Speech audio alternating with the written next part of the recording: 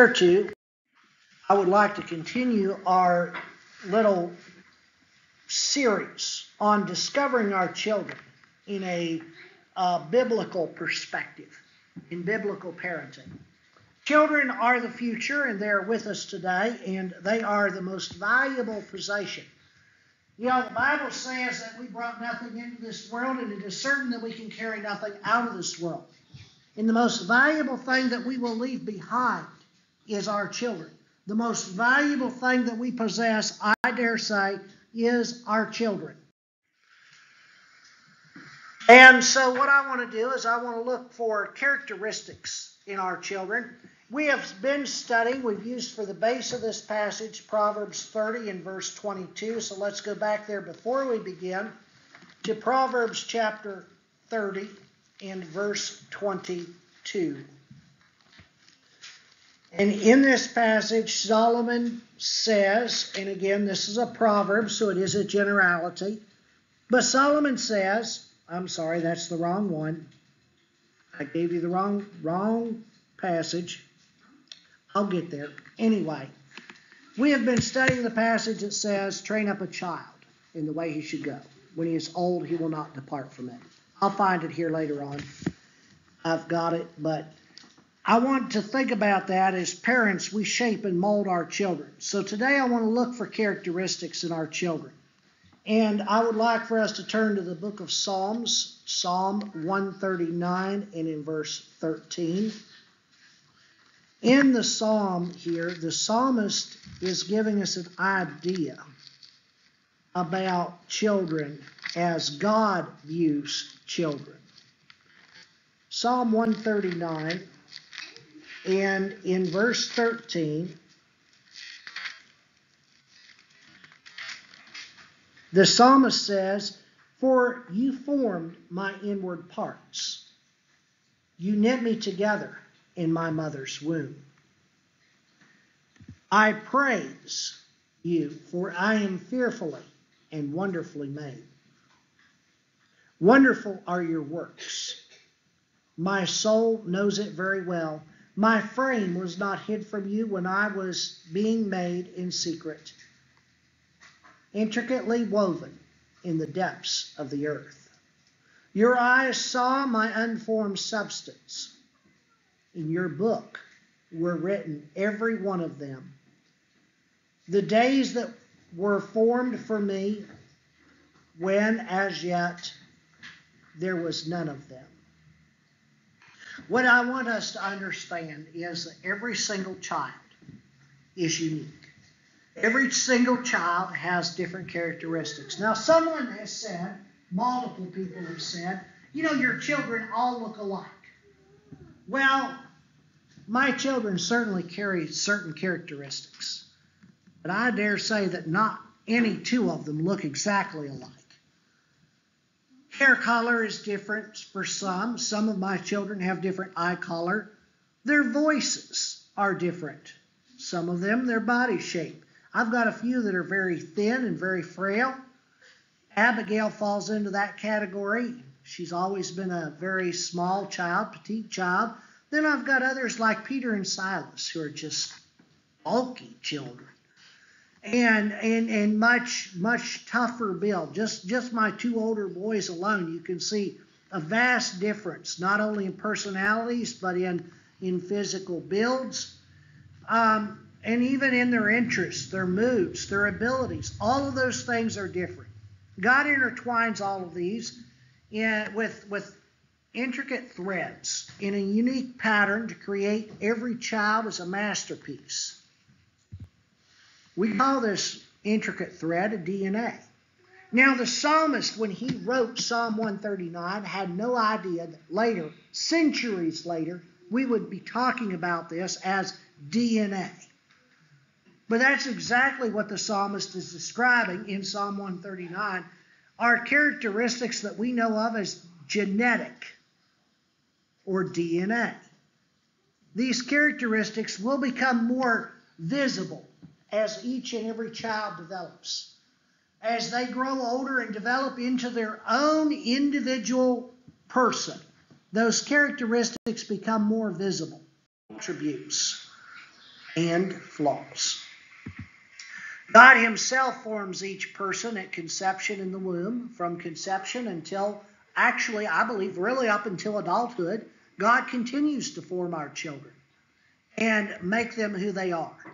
And we as parents should value each person as God's creation, his masterpiece.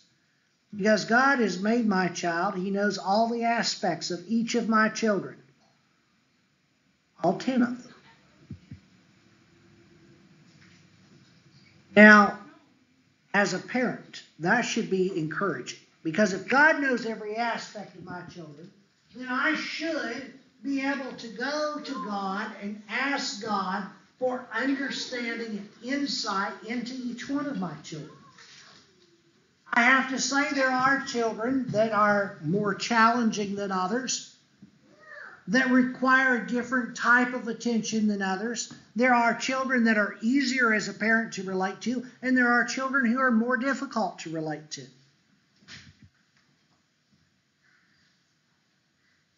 But all of my children, each one of them is fearfully and wonderfully made by God. And I can take delight in each of my children as a wonderful treasure from God. Each one of them is special and unique. I want to look at here at Psalm 139. If we look at just verses 1 through 6 while we're here. We didn't begin here. But let's look at verses 1 through 6 and see how much God knows each one of us as individuals. Oh Lord, you have searched me and you know me. You know when I sit down and when I rise up. You discern my thoughts from afar. You search out my path and my lying down, and are acquainted with all my ways. Even before before a word is on my tongue, behold, Lord, you know it all together. You hem me in behind and before, and lay your hand upon me. Such knowledge is too wonderful for me. It is high, I cannot attain it. The psalmist here. God knows him. The psalmist is amazed. He is impressed with God's personal knowledge. So much so that he says before a word is formed upon his tongue, God knows it. That's the way it is with our children. That's the knowledge that God has of our children. If we continue reading in verse 7, the psalmist is now amazed that God is with him. He says, where shall I go from your spirit? Or where shall I flee from your presence? He says, I cannot escape God. God is with him all the time. If I ascend to heaven, you are there. If I make my bed in Sheol, if you're reading from the King James, it might say hell, but it's Sheol, the place of the dead. If I make my place there in Sheol, you are there. If I take the wings of the morning and dwell in the uttermost parts of the sea, even there your hand shall lead me, and your right hand shall hold me. If I say, surely the darkness shall cover me, and the light about me be night, even in the darkness is not dark to you. The night is bright as day, for darkness is as light to you. Here the psalmist is amazed that God is with him everywhere. As parents, God is walking with us. As parents, as we teach and train our children, God is there. He is not going to forsake us in our darkest time. As children, God is with you. He is there. He is not going to forsake you in your darkest hour. He will be there. He will be present with you. And then the passage that we looked at, God made us. He made each one of us individuals. He made each one of us unique. God made us the way we are. We just need to realize that God did not make a mistake. Some of us may be more challenged in certain areas, but God created us. Now, if we drop down, instead of reading what we've already previously read, if we drop down to verse 19, I want you to notice here in verse 19 that God searches us. Oh, that you would say, slay the wicked, O God. O men of blood, depart from me. They speak against you with malicious intent. Your enemies take your name in vain. Do I not hate those who hate you, O Lord? And do I not loathe those who rise up against you? I hate them with complete hatred. I count them my enemies. Search me, O God, and know my heart. Try me and know my thoughts. And see if there be any grievous way in me, and lead me in the way everlasting. The psalmist here is challenging God to know and to understand his heart. And yet God knows.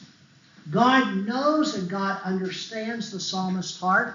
He knows his intents the same as he knows our intents. The same as he knows a child's intents. What I want you to notice in this chapter is the hand, God's hand, in the characters of our children. As parents, if we acknowledge that God's hand is in our children, then we can better understand God's intention for them. As a parent, it's very important. I think this is the number one mistake that parents make. As a parent, I want my children to like what I want. I want them to like doing the things that I do. I want them to, it's almost like as a parent, you almost see an opportunity to have a second chance at life through your children. We've got to guard against that. We cannot live our dreams through our children. We should not change God's design in our children to try to live our dreams through their lives. They have dreams of their own, and we need to encourage the good dreams. But we need to accept that they have dreams and aspirations of their own. So avoid changing God's characteristics. Do not try to make an artist into an athlete. You're not going to succeed. And you're going to bring your child a lot of heartache and a lot of frustration. And you are going to drive a wedge between yourself and your child. I want to put that out there because I think that is possibly one of the biggest mistakes that parents make. And it is a mistake that I have tried to avoid, although it's difficult. Applaud your child's good qualities as they emerge. If you see something positive as a parent, if you see something positive, my little girls are great about this. They always, Papa, look what I did. And I look at the drawing and I'm trying, well, what is it, sweetheart? And they have to explain it to me. It's wonderful. And it's something that we as parents need to be excited about. It's just like when they feel like they've accomplished something, we need to draw that out of them and encourage them, even if it's not something that we're good at. I mentioned coon hunting. My boys aren't here today, so I'll mention it again. I never wanted to coon hunt. I'm not even sure that my boys, I've never been a hunter. It's just not, it's not who I have been. Now, I go out deer hunting once in a while, and I go out squirrel hunting once in a while, but it's not something that I've ever lived for. My boys, on the other hand, they are all boy, and they love that stuff. And I found myself, what I need to do is spend more time with them in the woods to encourage them in what they love to do. I'll tell you what, as a parent, if you're not into that, that can be a little challenging sometimes. But it's a quality that I don't want them to give up on something they love. And again, we need to celebrate each child's unique gifts rather than showing favoritism. I've seen this happen in the church. I've seen it happen in families. You'll have a parent will sometimes have a favorite child. That is never good. Not for the child that is your favorite. Amy, would you happen to be a favorite child? I thought so. Okay. It's never good. It's not good for the favorite child, and it's not good for the unfavorite children either. But it's something we need to celebrate our children and show and love them, but we need to try. And as a parent of 10 children, it's very difficult sometimes to show that equally to all of our children. And sometimes I don't think I do a very good job of that. And I want to talk to you about what I would consider genetic challenges. Every person, we take on a certain characteristic of our parents. This passage right here in the book of Psalms.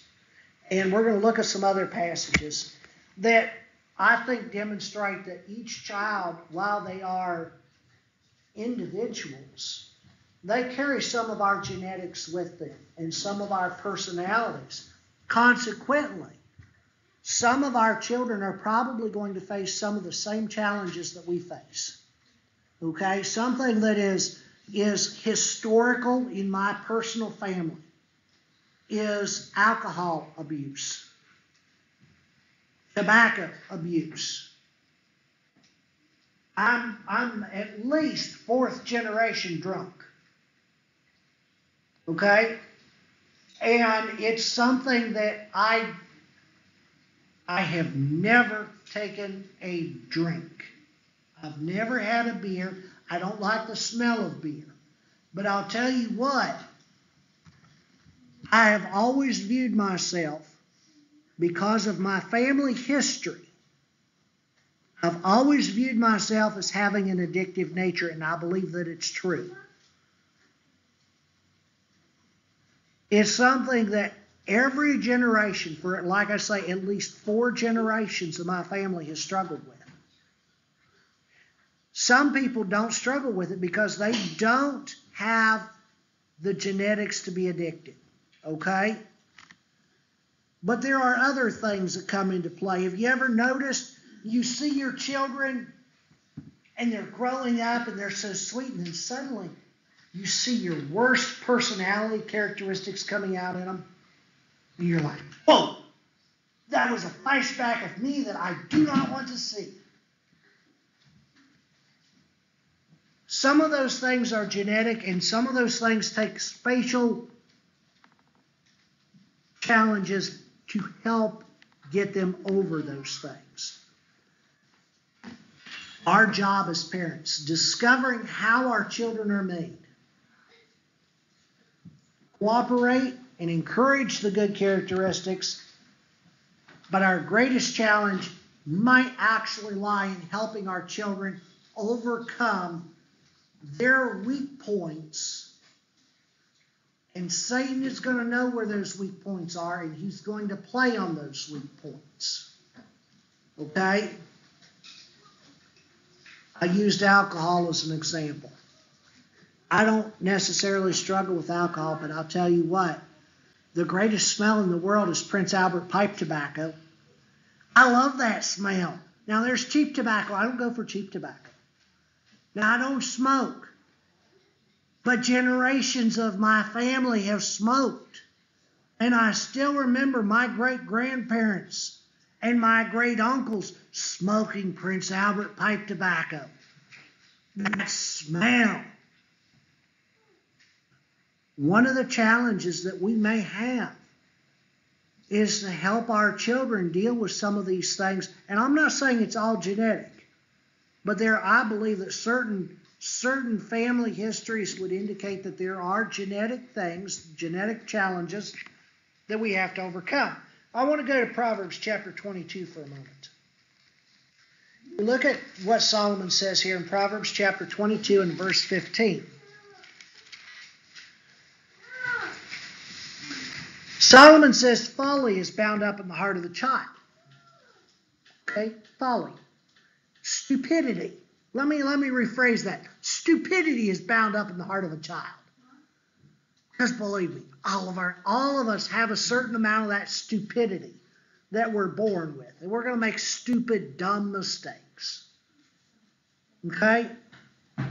So, every once in a while, one of my children will do something that is...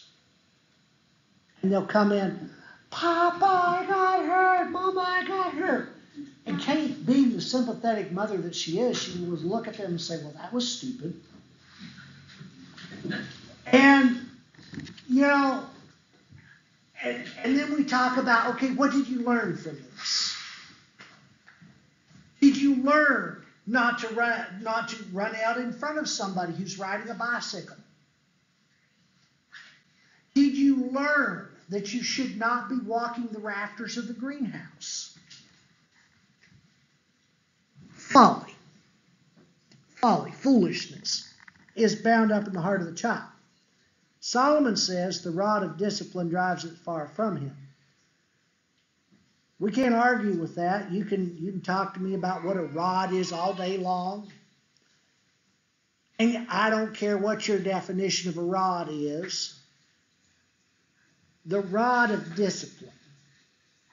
Certain children require different amounts of discipline. Dylan's over there. I think he's had the rod of discipline before. No. So, but the rod of discipline drives these things out. Any living creature, and human beings are living creatures, we respond to what? Two things. Pleasure and pain. Right? This is one of the reasons that I believe in spanking children. Because we tend to respond to pain. Now, I'm not promoting child abuse. We don't want to go there. But we do respond to pain. Look here, while we're in Proverbs, look at chapter 23 and verse 7. For he is one who is inwardly calculating. Eat and drink, he says, but his heart is not with you. You will vomit up the morsels that you have eaten and waste your pleasant words. Sometimes our children, we underestimate their minds. They're like little computers. It's always going. They're always calculating. They're always trying to figure out.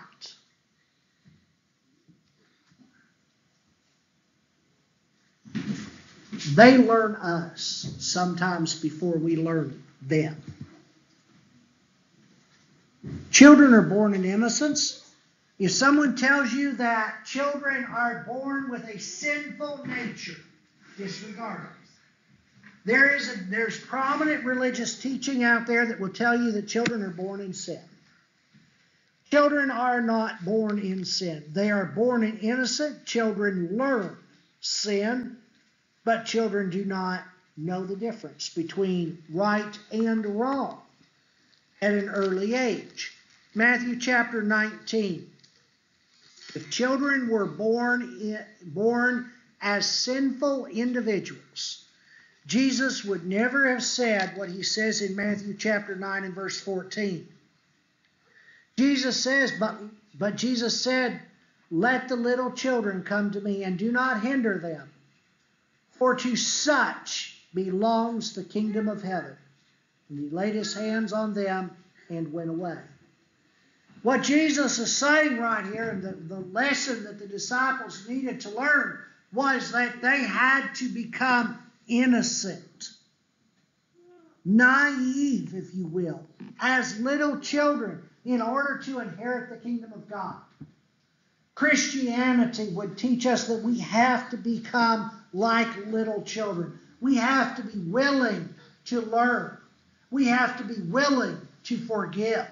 We have to be innocent in every way, shape, or form. Okay? If children were born with a sinful nature, that passage would never have been written.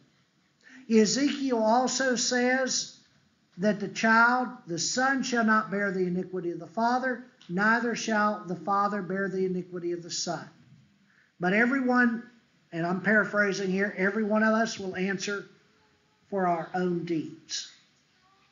However, Satan is real, Satan is alive, leading the Apostle Paul in Romans chapter 3 and verse 23 to write, all have sinned and come short of the glory of God.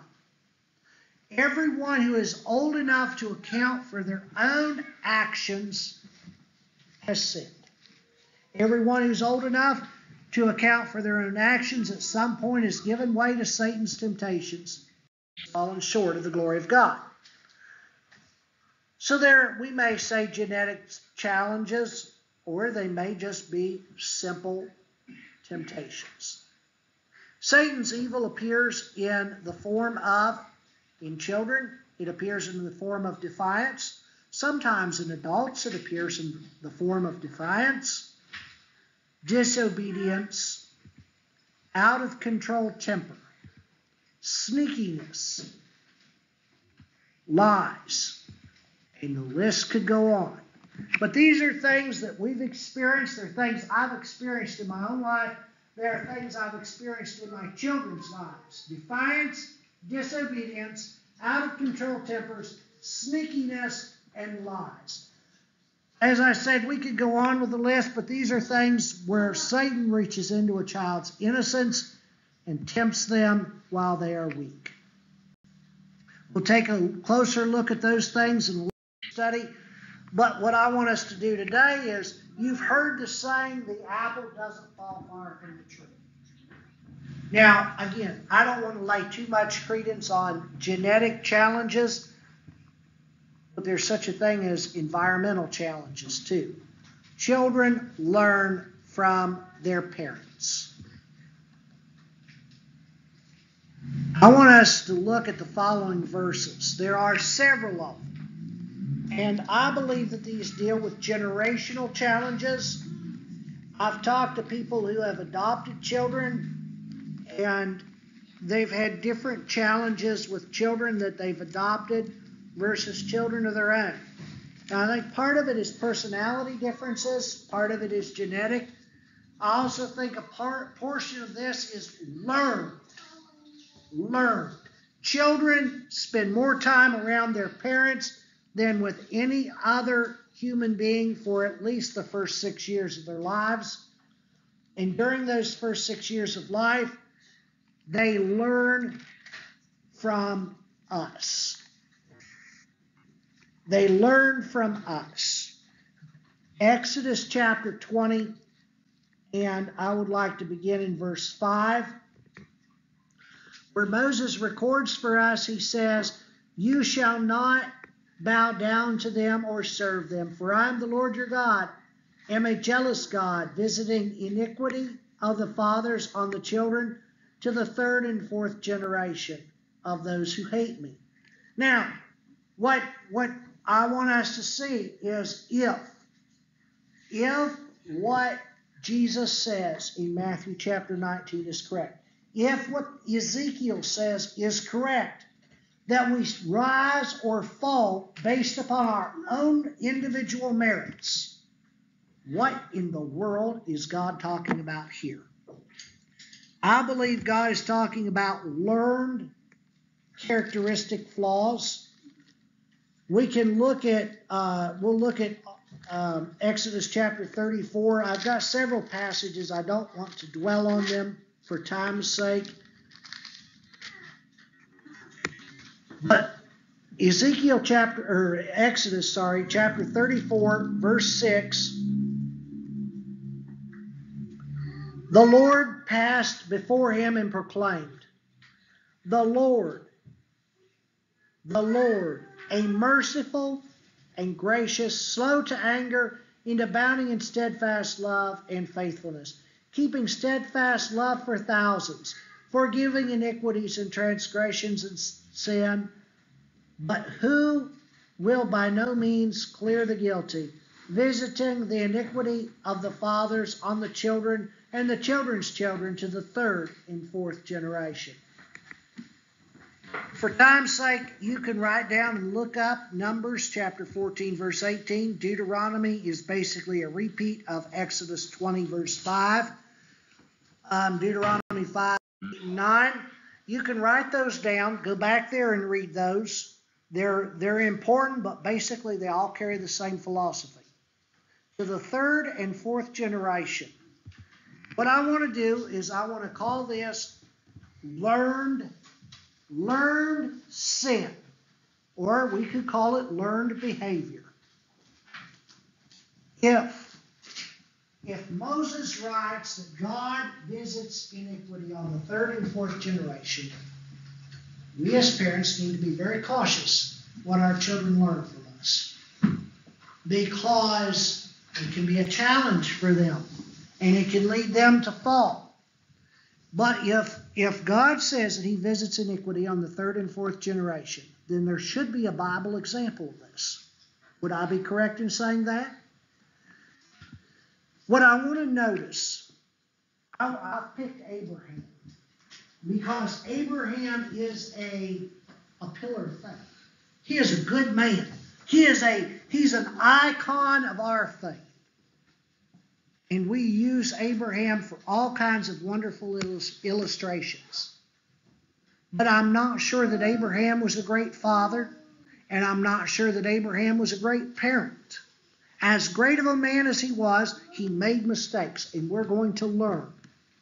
We're going to learn from his mistakes, because our children learn from us. I'm going to try to keep this moving as quickly as I can, but if you look at Genesis chapter 12, I want you to notice an event that happens in Abraham's life in Genesis chapter 12 and in verse 10.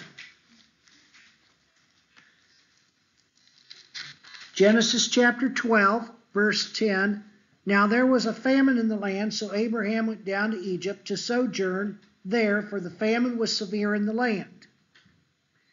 When he was about to enter Egypt, he said to Sarai his wife, I know that you are a woman beautiful in appearance.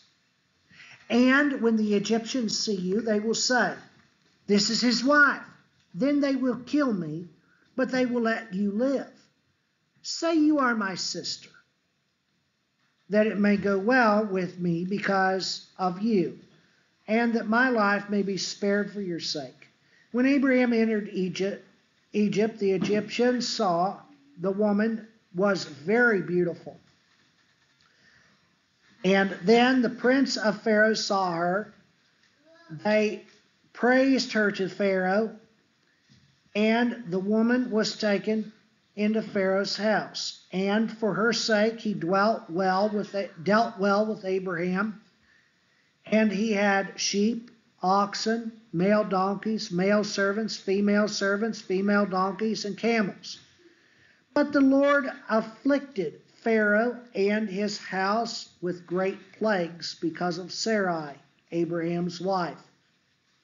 So Pharaoh called Abraham and said, what is this you have done to me?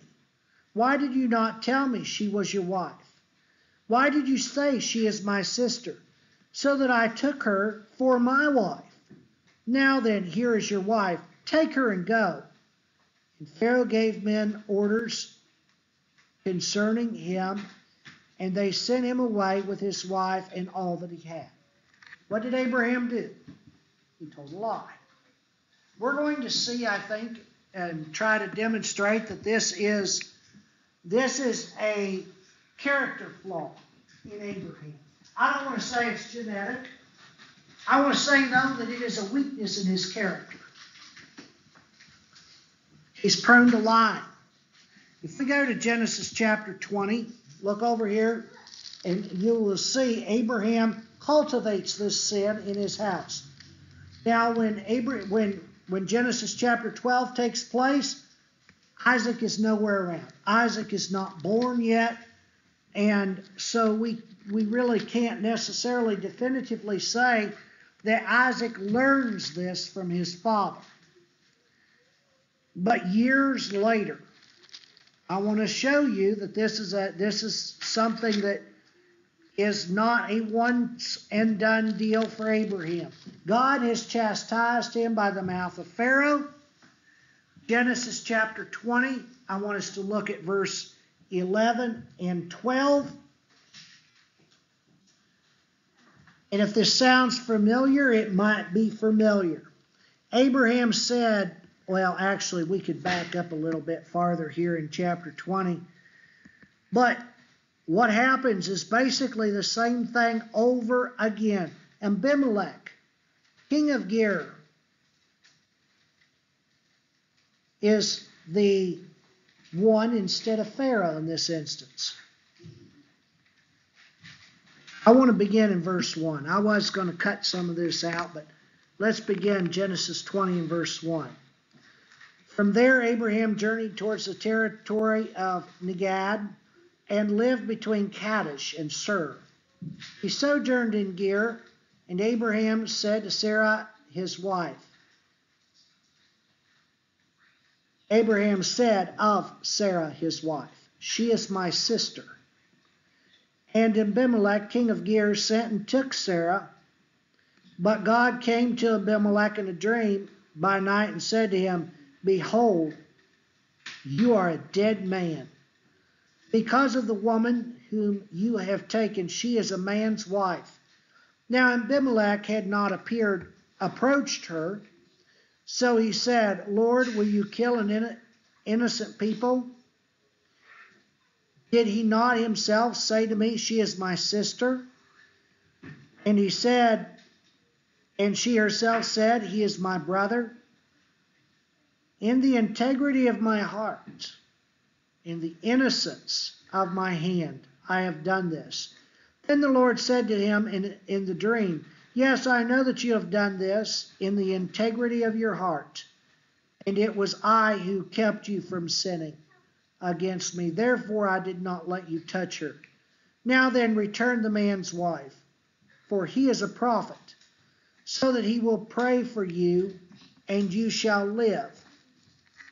But if you do not return her, know that you shall surely die, and all who are yours. So Abimelech rose early in the morning and called all his servants to them all these things. And the men were very much afraid. Then Abimelech called Abraham and said to him, what have you done to us? And how have I sinned against you, that you have brought on me and my kingdom a great sin? You have done to me things that ought not to be done. And Abimelech said to Abraham, what did you see that you did this thing? Abraham said, I did it because I thought there was no fear of God in this place, and they will kill me because of my wife. Besides, she is indeed my sister and the daughter of my father, though not the daughter of my mother. She became my wife. And then God caused me to wander from my father's house. I said to her, this is the kindness you must do to me. At every place to which we come, say he is my brother.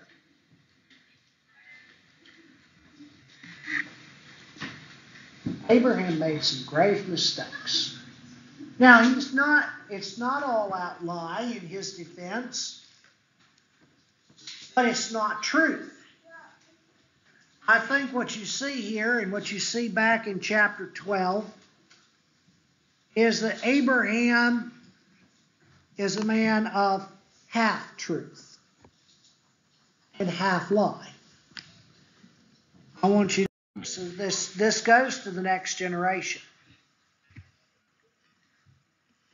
The Hebrew writer says this of Abraham, that he is our father in faith. I don't want to discount Abraham as being a great man.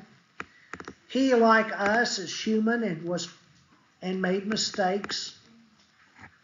Hebrews 11 verse 8 says, by faith Abraham obeyed when he was called out to a place that he was to receive as an inheritance, and he went out not knowing where he was going. By faith he went to live in the land of promise, as in a foreign land, living in tents with Isaac and Jacob, heirs with him of the same promise. For he was looking forward to the city that has foundations, whose designer and builder is God. By faith Sarah herself received power to conceive, even when she was past age, since she considered him faithful who had promised. Therefore, from one man, and him as good as dead, were born descendants, as many as the stars of heaven, and as many as the immeasurable grains of sand by the seashore. Abraham, though a father in faith, his faith was in obedience to God, but yet it wavered. Sarah, her faith was in obedience to God, and yet her faith wavered. Faith was fulfilled in Christ. Now, Isaac is the next generation. And again, I know we're running short of time. Isaac in Genesis chapter 26. I want us to go back here and see what Isaac did. I believe that Abraham set the precedent for his family. And Isaac learned from this precedent that was set in his family. Genesis 26 verse 1, now there was a famine in the land. Sound familiar? Besides the former famine that was in the days of Abraham. And Isaac went to Gerar, to Abimelech, king of the Philistines. Now this is thought to be a grandson of the Abimelech that Abraham and Sarah dealt with. And the Lord appeared to him and said, do not go down to Egypt. Do not go down to Egypt. Dwell in the land which I shall tell you. Sojourn in the land, and I will be with you, and will bless you. For you and your offspring I will give all these lands, and I will establish the oath I swore to Abraham your father. Okay, just pause right there for a moment. God is telling him where to go. God is telling him that he is going to preserve him. I want you to see what happens is that in this generation, things just go the extra mile. Abraham told a half-truth. Isaac, drop down to verse 7, actually verse 6.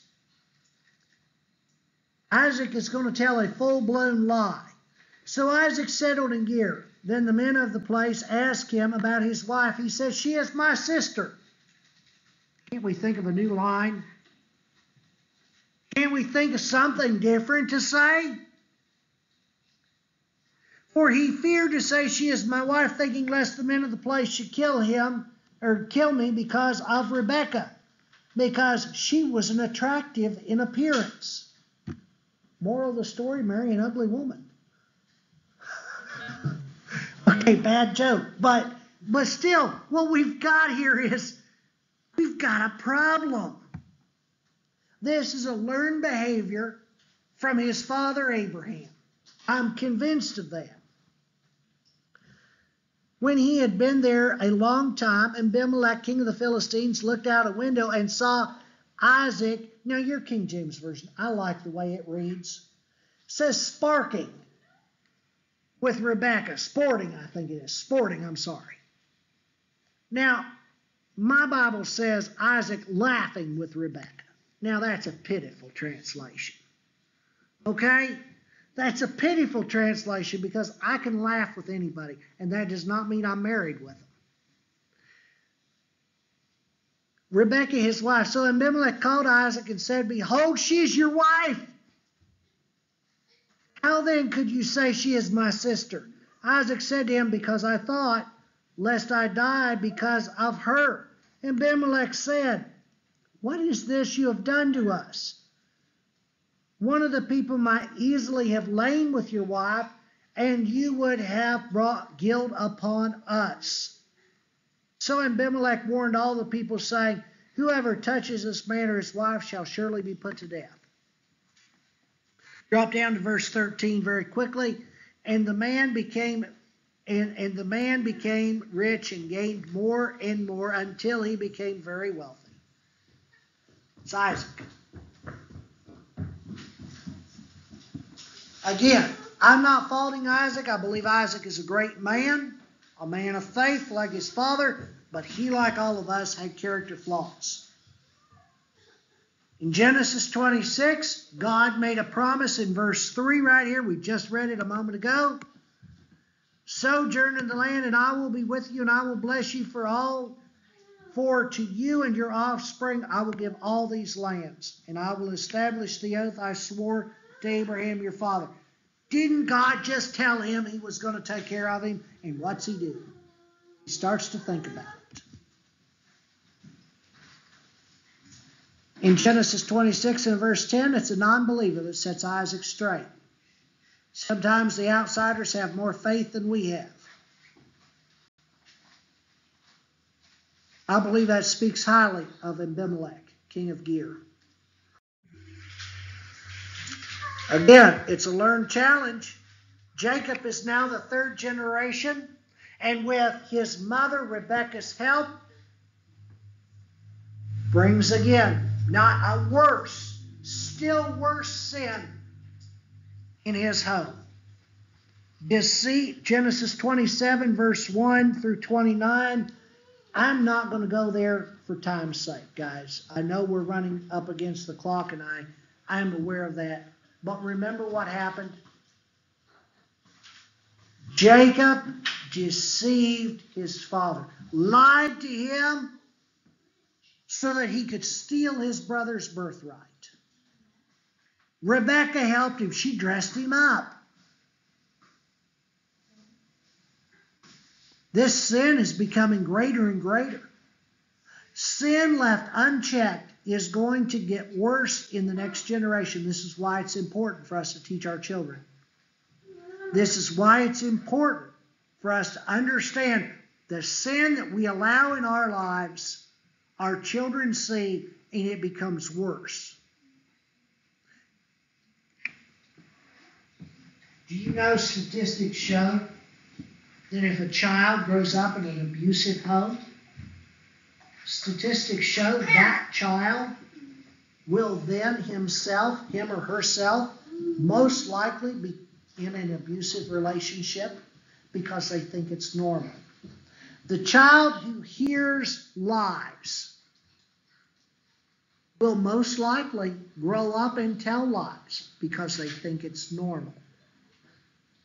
They catch on. And finally, what I want to do is I want to go into Genesis chapter 37. And I want to go to that final fourth generation. When God says years later, this is a few hundred years later, when we read in Exodus and Deuteronomy, God visiting iniquity upon those that do evil to the third and fourth generation. This is an example of exactly what happened. Genesis chapter 37, I want to begin in verse 3 of that chapter.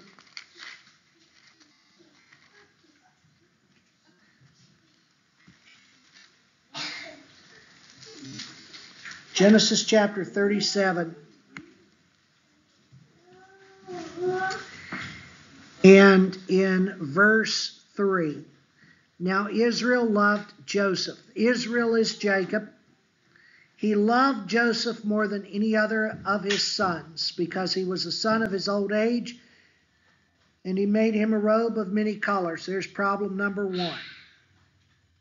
But when his brothers saw that their father loved him more than all his brothers, they hated him, but could not speak peacefully to him.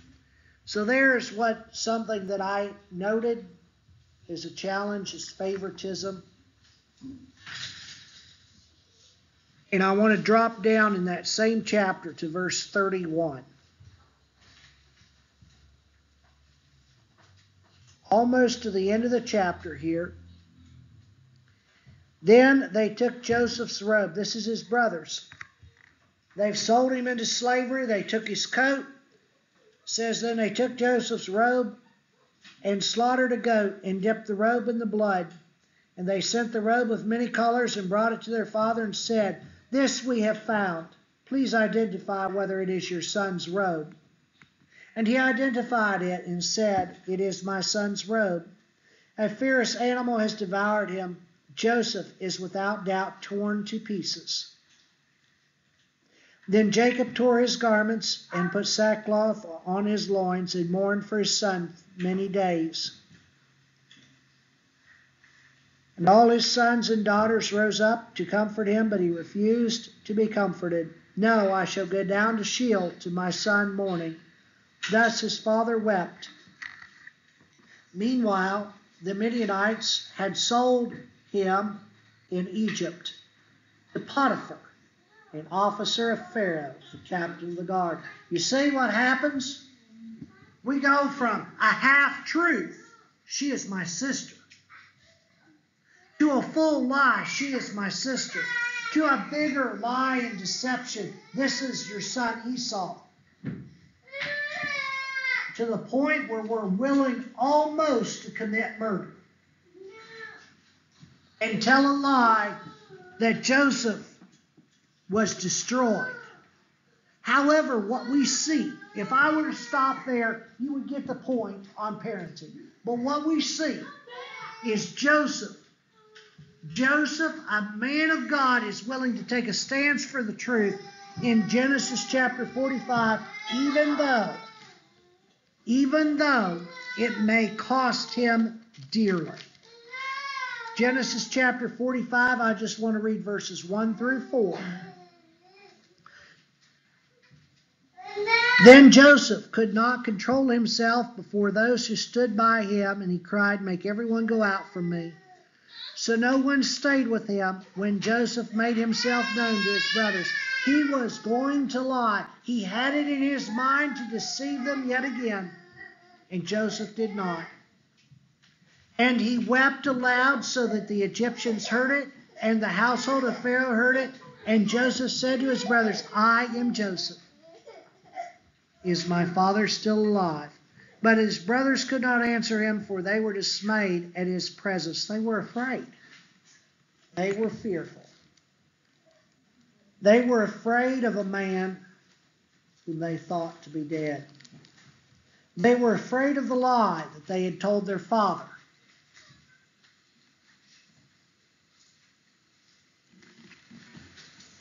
Jesus in John chapter 8 says this, "Know the truth, and the truth will make you free."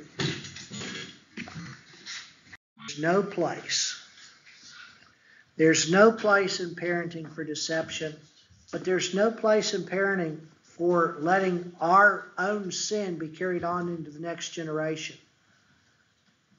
We've been studying Timothy in our Bible class. Timothy is a result of parenting done right. He's a result of parents, particularly a mother and grandmother, who taught him the truth. In 2 Timothy chapter 1 and verse 5, well, if we back up a little bit maybe. Now, verse 5, "I am reminded of your sincere faith, a faith that dwelt first in your grandmother Lois and your mother Eunice, and now I am sure it dwells in you. For this reason I remind you to fan into flame the gift of God which is in you through the laying on of my hands." Faith is learned. Lies are learned. Sin is learned. It's learned from us as parents. As parents, let's be positive influences on our children. The first thing we need to do is to get it out of our lives if it doesn't belong there. The sooner we get it out of our lives as parents, the sooner our children will no longer see sin. And they'll no longer accept sin as okay. There's sin in our lives today. Let's get rid of it. Let's remove it out. Let's not carry it on for 3 or 4 generations. We don't need to do that. Today we live under a law of liberty, a law of freedom. We know that there is truth, and we know that Jesus says that truth makes us free. It will free us from sin in our lives. You'll turn your songbooks to 606. We've chosen that for an invitation. I think Emma wanted matchless love. It's the love that Jesus showed to us is the same kind of love that we should show for our children. Not tolerance, not acceptance 100% all the time, but love. The love that passes all understanding is what Jesus showed for us. Love for our children is what we should show as parents. If you're here today, you're subject to an invitation. If you're not right with God, just let us know how we can help you. And we'll do so any way we can. Together we sing this song.